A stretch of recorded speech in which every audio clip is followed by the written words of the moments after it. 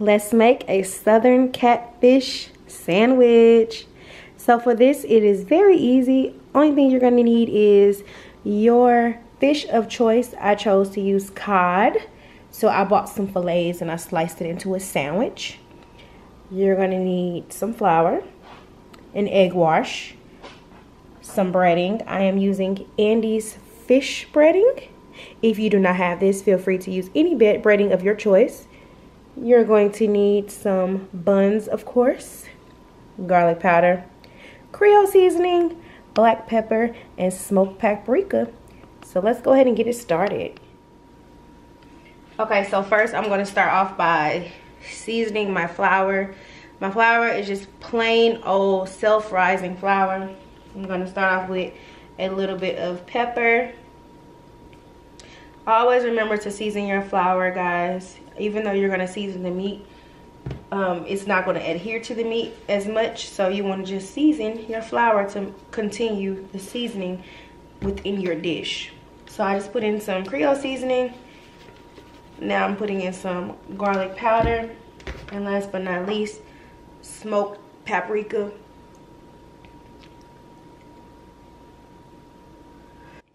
The smoked paprika is way better than regular paprika because it gives it flavor.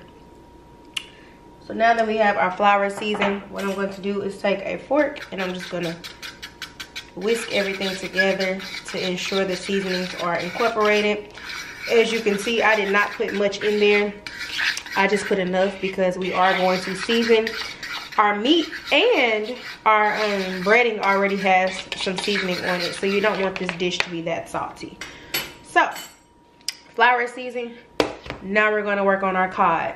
So, the cod is dry, it has nothing on it, no oil, no anything.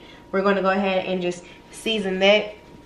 Here's the Creole seasoning, like that. And here is the black pepper. And we're gonna season both sides. This is gonna be so good. And it's an easy recipe. And now we're gonna go ahead and use the garlic powder. I love garlic, so I always use garlic powder in everything. All right, we're gonna flip that and we're gonna go ahead and just do the next side. And as you can see, I have not put the paprika on just yet, because I want to be able to see how much seasoning I'm putting on each. And this is the only way to tell, because sometimes the paprika takes away the color for me to see how much seasoning is actually in there. All right, now that I seasoned both sides, now I'm going to put the smoked paprika. You see how when you put this on there, it makes everything a little darker? This is why I wait to the last minute, because it looks like a lot of seasoning on it because of the paprika, but it's really not a lot. But that's why I do that last. And like I said, smoked, not regular, smoked paprika is what gives everything its flavor. Trust me, you'll taste the difference. So that's all. This is all you need for this. So now what I'm gonna do is I'm gonna take this filet and I'm just gonna switch these over real quick. There we go. So I have my flour over here. Take the filet, put it in the flour like that. Just make sure it's coated on each side.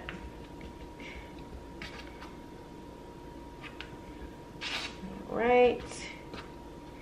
Then I'm gonna dip it in my egg wash. My egg wash has 2 eggs and about 1/4 cup of milk. And bring it out of that. And I'm gonna dip it right into my fish breading. I'm not a person that does a wet hand and a dry hand. If you are, go ahead and do that, but I just want one of my hands to get messy, not two. So I'm just coating the filet. And if you want to do beer batter, feel free to do that.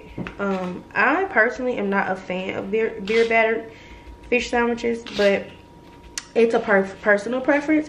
But this recipe works the same for beer batter. Just follow the instructions on your beer batter recipe, on your beer batter breading, and you should be fine. All right, so I'm just making sure that the breading is incorporated in all of the crevices And your fish should look like this. And I'm just going to toss it to the side. And then I'm going to work on my second one. I'm only making 2 sandwiches, but do as many as your family desires. These are kind of big, so if I was making sliders, I'd probably do 2 each. But I'm doing a full-size sandwich, so there's no need for multiple because it's only 2 people in my house right now. So I'm dipping it in the egg batter, the egg wash, and now over to the fish breading. Just gonna make sure that it's coated properly. There you go. Like so. Let's flip it over. See how I'm patting it into the crevices, because sometimes those places will be missed if you don't pay attention. And then I'm taking it from the bottom, taking it on the top, just making sure I get everything. And I have my oil already heating up, so while you're doing this, just it doesn't take long, just get your oil ready. All right, and I'm done. So I have both pieces complete. Now we're going to head over to the stove so we can go ahead and cook these. Okay, so we have our oil heated up, and now we're just going to go ahead and place our fillets in the oil.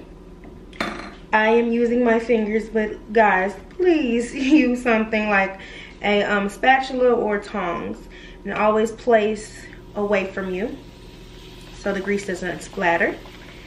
And we're just gonna put that in the pan, and we're gonna cook for about 6 minutes on each side, and then we're going to assemble our sandwich.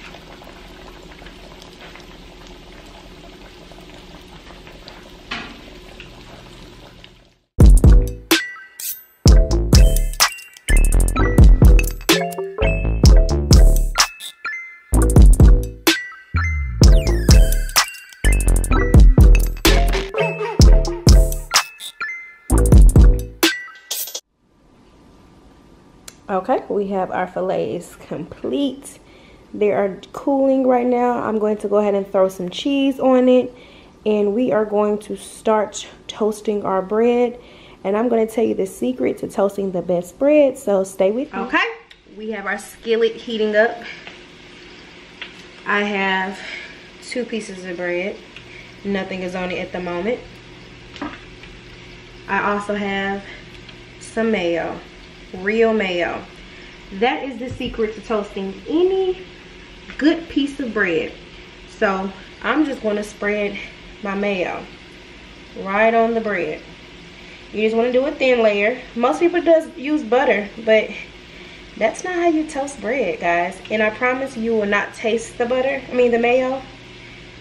So just put it down in the skillet just like so. Let me zoom out for you guys.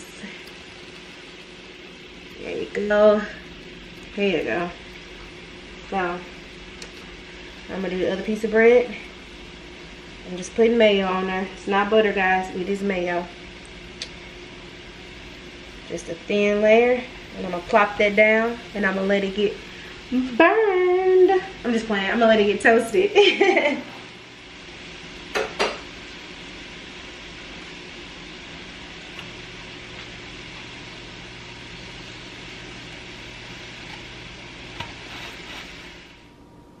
There you guys have it. I have the fish sandwich assembled.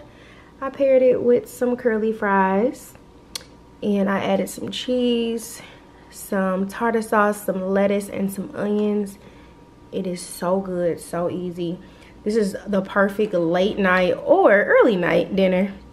If you're just feeling lazy, you want something that is done, you know, within the 30 minutes, this is your go-to menu or meal. And let's get into it. Don't forget to like, comment, and subscribe down below. And if you like my recipe, let me know. Bon appetit.